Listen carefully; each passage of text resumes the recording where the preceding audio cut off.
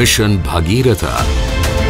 This flagship program has been launched on a war footing so that every household in Telangana is provided with a tap connection, giving safe, treated and abundant drinking water.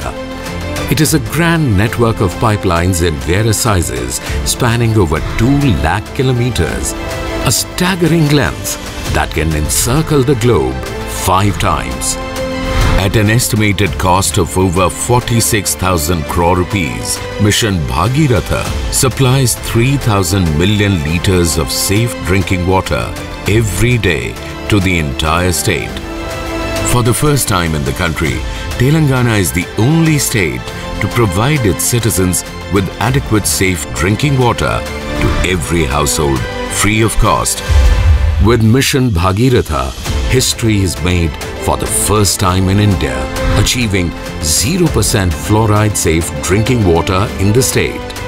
Telangana is now a role model to Union Government's Jal Jeevan Mission, as well as to the 11 state governments in the country. मैं अभिनंदन करना चाहता हूं तेलंगाना की सरकार का कि एक भी घर ऐसा नहीं है जहां पीने का पानी लेने के लिए किसी गरीब को, मां को और बेटी को बाहर जाना पड़े. When Telangana's first government took charge, it was reeling under an impossible power deficit.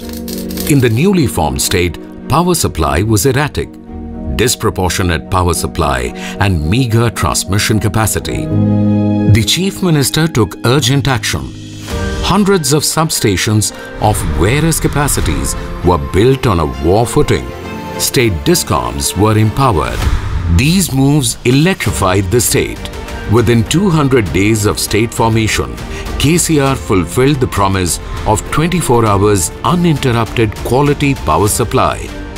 Today, there are no power cuts in Telangana, and Telangana is the one and only Indian state which supplies 24/7 high-quality power to all sectors.